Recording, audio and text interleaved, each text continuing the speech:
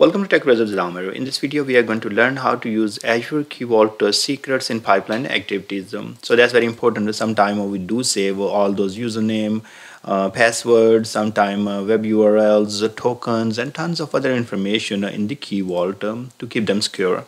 Now we need to use them in the Azure pipelines, and that is kind of challenging to use it. So I'm going to show you guys how exactly you can get those values and then use them. Now what we will be doing here, we will be creating Azure Key Vault, then we will be creating secret, then we will be creating here in this part we will be providing permission to the Azure Key Vault to the Azure Data Factory, because the Azure Data Factory need to have a permission to read those secrets, right?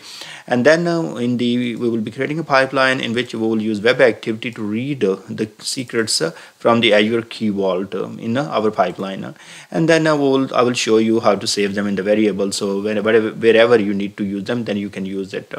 Okay, first of all, let's go to the portal and then create the Key Vault. I'm going to go to Key Vaults here. If you don't have it right here, because I just used it before, so it is showing me right here. But if you don't have it, just type Key Vault and you will get right there. Once you have the Key Vault, you're going to hit create. Let me select the subscription here, and now I have my subscription. After that, I will be selecting the resource group, and then I will be providing the name of the Key Vault. In this case, I'm going to call it Tech Brothers Key Vault. Okay, so that's the name we will be choosing. Okay, this is probably already in use. Okay, fine. So let me do another one. So I will say Tech Key Vault. Okay, so that should work. This is already picked too.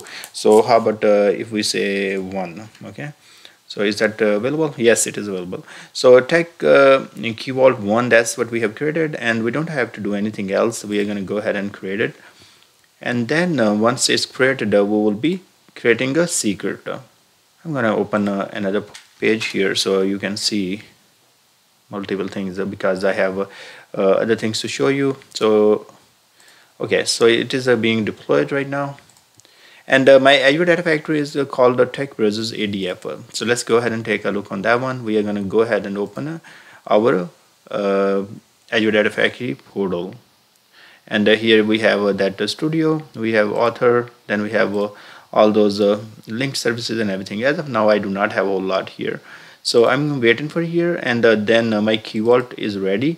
So let's go to resources, and now what we have keys, we have secrets, and we have access policies. If you want to take a look further on details, you can spend some time here and see what exactly it has. But in my case, I'm going to go straight to secrets, and there I will be saying generate import.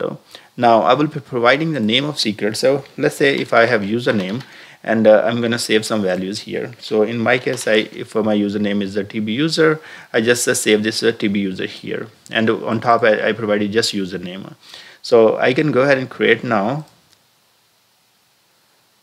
Now if I would like to save another password, so I can call it password, and then we can say test123 $, whatever. So I save that value as well. Now if you want to save some URL or some token, anything, you can save it. You can just keep creating, and here you will provide the token 1 2 3 4 5 whatever, and that's fine. In previous videos I showed you how to even save connection strings for your blob storage as well as for your Azure SQL DB, so you can watch that video.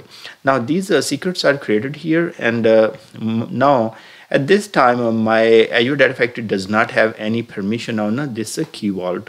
So if I go to the access policies, it does not have any permission. So I can try to create a linked service here and show you, like I will get the error and then I will just provide the permission. That's one way, or simply I can add the permission first. So in this case, I'm going to go ahead and add the permission first.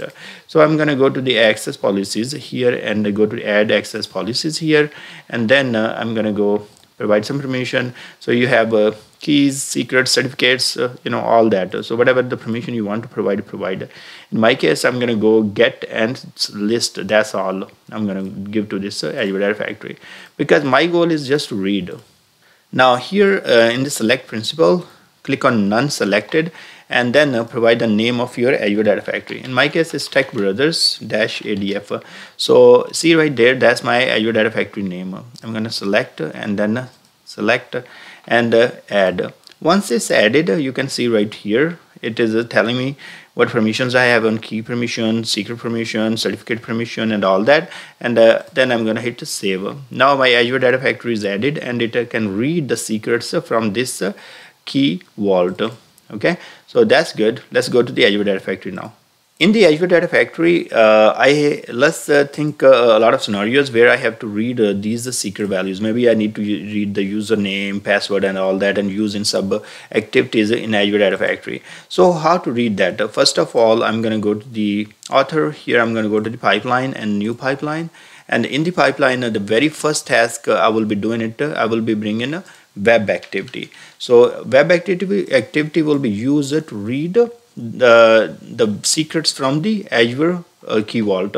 So I'm going to say read token from Azure Key Vault. Okay, so that's the name.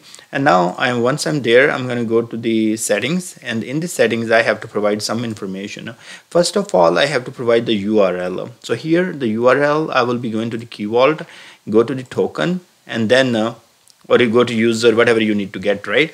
Then you are going to click on this current value, and you are going to copy the secret identifier. So copy here. So I'm going to copy this, and then I'm going to go back to the data factory here and then paste. Okay, so that's fine. And then I will be selecting get. So I want to get the value, and here auto resolve is just fine. And now in the authentication, I will be selecting manage identity. Okay. So once I do that, I have to provide two more values here before if this will run. If you go to my notes here, I have used this link. I will put in the description, and you can read through. And here are a couple of things that this article tells you. So let me copy this article all the way. And if you go right there, copy, and let's open. And now if you read, it tells you two things. It tells you when you will use this one in the resources, you are going to use this guy, http vault.azure.net. And also one more thing, in the resource, that's what you need to add at the end. So the URL, we have URL right here, we have to add this part at the end. So if you see my notes here, I already have put right there, like, okay, you have to add this part at the end of this URL. So I'm going to copy the same information and then go back to my data factory here, and remember here in the URL, so go all the way end and then just paste. So this part is added to it. Okay, I mean, it would be nice, I don't know if they will work on this one, and by default they add this to it, under the hood, so you people don't have to copy and paste and all that. But anyways, that's the choice of the people who build this. I'm not the developer here. So anyways, next what you're gonna do here, you're gonna, in the resource, you're gonna copy this part and go right there and paste it there. Okay, so now you are using the web activity, and you're connecting on this URL and getting the value, right there. So remember, this URL is this belongs to this Key Vault URL, and that is specific for our token. If you guys see, this is the token that we have saved. So our token, see, this is our secret called token. So you can have password, username, whatever, so for each of that there is a URL. So that's also, I'm not really happy with that, because if I have to select 5 values, I have to use 5 different web activities and get the values, or maybe I have to save in a different way, maybe in array or something, and then I can parse them later. Yeah, that's one way to do it. So maybe we can try at the end of this video. So now this value is going to come. I can go ahead and debug. So this is completed, and let's take a look. So if you see right there, that's the token value it got. Okay, so that's good. Now I can save this into the variable. So set variable. If I have a variable here, then I can just create a variable, and I can say token value. Okay, now this is going to be string, and then I can just simply connect, and here I have to go to the variables, select the name of the variable. In the value, I'm going to go to the add dynamic, and then select the read token from AKV, Azure Key Vault, and dot value, okay, because that's what I want to get from here. Okay, so I can debug, and in this case now this activity, web activity, is going to run, is going to get the value from the key vault and then save into the variable. So if you execute, so you see right there, that's the value. So token value, that's a token name, variable name, that's what we have, and this is the value. So in case if I want to go back, say like, oh, I want to get the value of username, so what I have to do here, I can go to user here, and then I will copy this secret identifier, go back to my web activity, and here I have to go all the way, and there, remember there is a question mark at the end, so I just leave this value and just delete that part. So I'm left with this, and then just going to paste that. So in this case now I am going to get the user secret value. So if I execute, it's going to get this value. So see right there, if I would say TB user, that's what the value is saved in this secret. So the name is a username, and then we should be fine. Okay, so let's web, it is looking for, see the value TB user, that's what it got from the secret. So this is how you will be saving different type of secrets in Key Vault, and then you will extract them by using the web activity.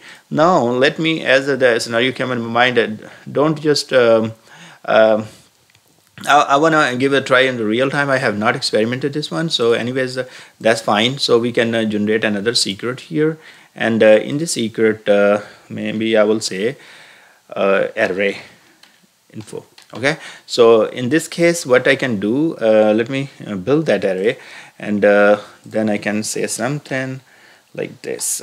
So this is my array, and then I'll say name, and then in the name is TB user. Okay, and then I have so people can build like a different array, and then can probably save it and read that array. So let me see if I do from here password, and then I will say, and this is test password. Okay, so now if let me check this is the correct JSON. So I have to, because I don't know, check JSON online. Okay, so we just pasted this value there. And now if we say validate, no, it's not the correct JSON. So I believe I have to put parentheses around or something like that.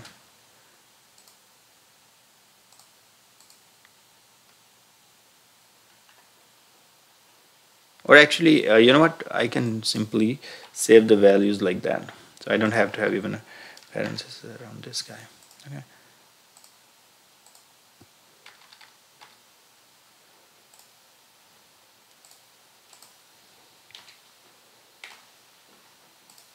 Okay, so this is valid JSON now, and what I can do, I can copy. I don't know if I will copy as it is. It's gonna let me paste in that box. So I will do one thing. I'm gonna go ahead and put it right there, and just put in one liner, so I don't have a problem. And then right there. So you can save the values something like that, and what happened then you can read that JSON value, and then parse it inside the pipeline. So let me save this guy here, so right there, and we are gonna say create what it is saying, sorry, this is a current content, right? Cut and right here paste. Okay, so that's fine, it's saved.